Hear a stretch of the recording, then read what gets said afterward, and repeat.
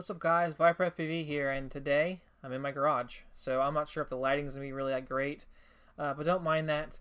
Pretty much what we're here for is the Flosstyle Frame here, and this is a new frame that just came out. I believe it's on Pyroflip's website. This has a low stack, low center of gravity, and pretty much the purpose of this video is I want to go ahead and show you guys how to build it, and then also just kind of like little specs on it, like how thick the carbon is, how thick, how much it weighs, and all that stuff. So let's go ahead and go to the bench and let's go ahead and take a look, see what it's all about. Alright guys, we're at the bench and we have all the parts here. So it pretty much has these two arms that are connected like this. We have the top and bottom base plate, and they're actually identical, so it doesn't matter which one you start off with first. This is the bottom, I guess you can call it, this is like the what's it called? The strap, not strap, but brace for the bottom arms to mount in. So what we're going to go ahead and do first, I suggest doing this, is put them all in here like that, and then find a flat surface to kind of just mount them like that on the floor. And then what you want to do is take your arms, slide them in here, like so. Slide these in like that. And then you take your bottom plate. Doesn't matter which way you really face at this point. Just make sure you do it in the same way the top plate. And then to slide that down. And then you're going to take your nuts. And you're going to start them off on there. And make sure you're using the long nuts when you use for the arms, the longest ones that come with it.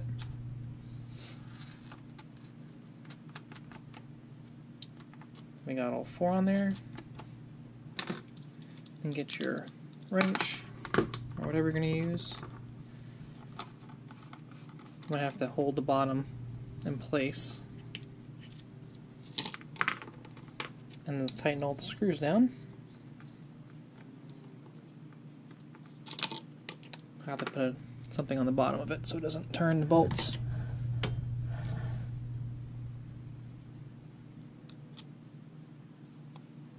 There we go. And where's my thing? There it goes. And then you just want to tighten the bolts down, all the way down, so they're tight.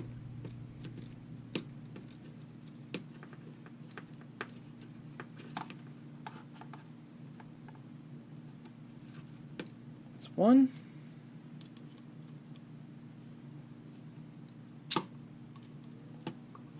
That's the second one.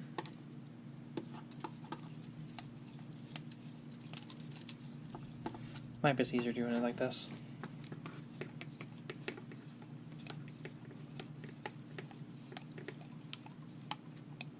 There you go.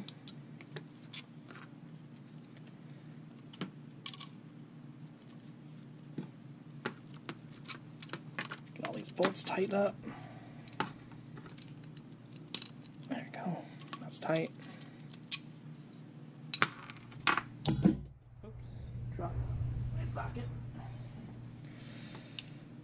Now the front ones, tighten those up.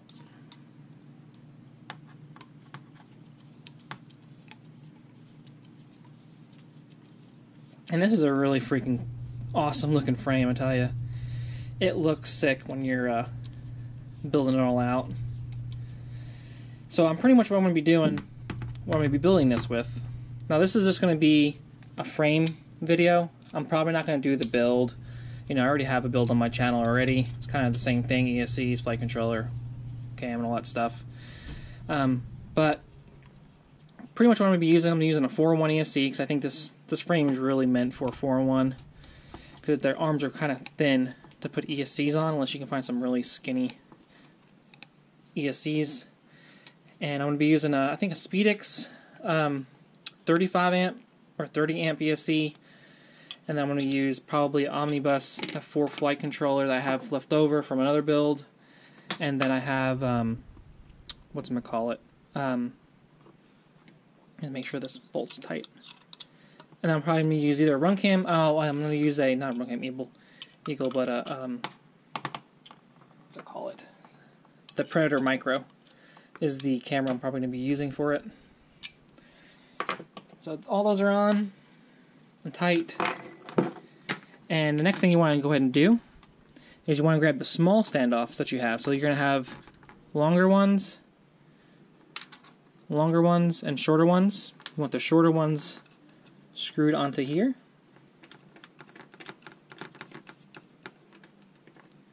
Get another one.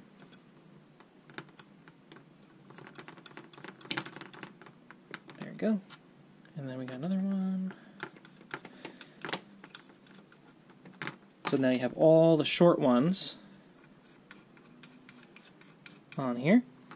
And then what you want to go ahead and do is get some of your other small screws here. Put those through in here, like so. Get your bigger standoffs. And tighten those down. And I'm not going to really make them too tight because I'm going to have to take this apart anyway, so when I start building it. But you want to go ahead and make those tight when you're building it. Get another screw here.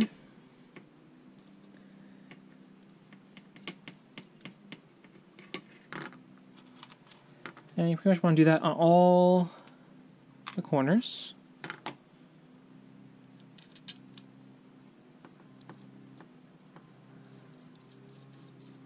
Someone's mowing the yard. I hope you don't hear that. And then get this one through there.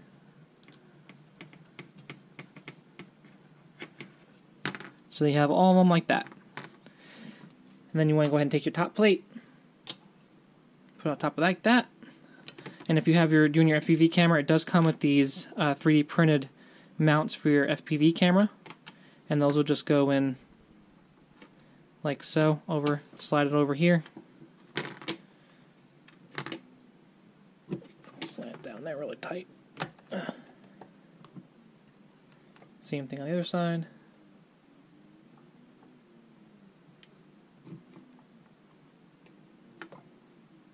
So then you have your camera mounted in there. And then you just want to go ahead and screw the top plate on.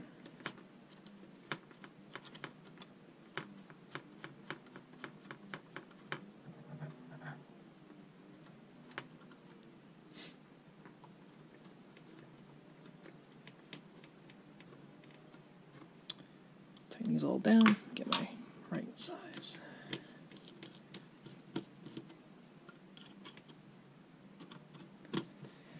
This frame is looking sick, isn't it? And so what I'm going to be building this actually with is some more F60 Pro V2s, like I have on my Chameleon. I like those motors a lot, so that's why I went ahead and got some more to put on this build. And probably use I'm just gonna use a TBS Unify for the VTX. And yeah, that'll be pretty much it for that.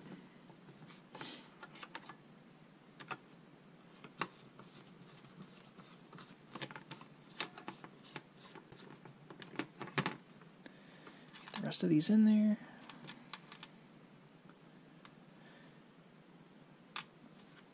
Because of the almost extra bolts and stuff, some of them are shiny and some of them aren't. I don't really like the shiny ones because they scratch up really easy. And we got it all together. And after this, what I'm going to go ahead and do is I'm going to weigh it, get some measurements on the frame, and then that'll probably be it for the video. But just kind of wanted to give you a timeline. Let's get this all together.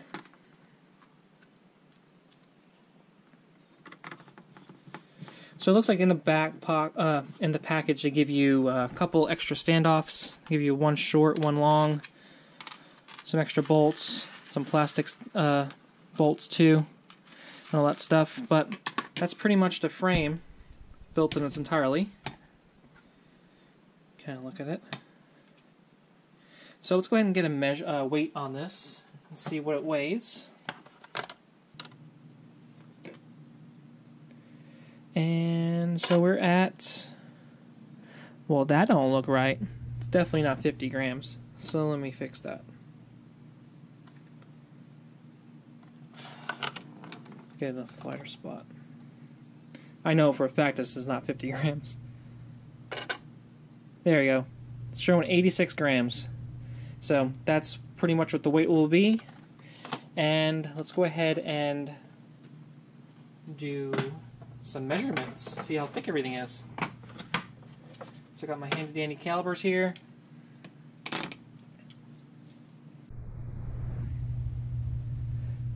Alright, had some technical difficulties with the caliper, but I got it recalibrated. So, the arms, they are 5 millimeters thick arms. So that's pretty good. And they are, it says so about 9 millimeters wide. Top plate, it's going to be 2 millimeters. Then that little, the bottom plate's 2 millimeters as well.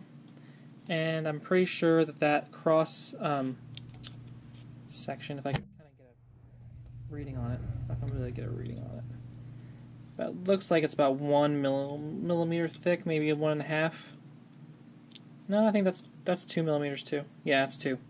So it's 2 millimeters for the support bracket there. So yeah, so that should pretty much do it for doing the Flosstyle. Show you guys how to build it, how it goes together, and just giving you some more information about it. So I appreciate you guys watching, and if you haven't already, go ahead and like and subscribe, and I'll see you guys in the next one. Peace.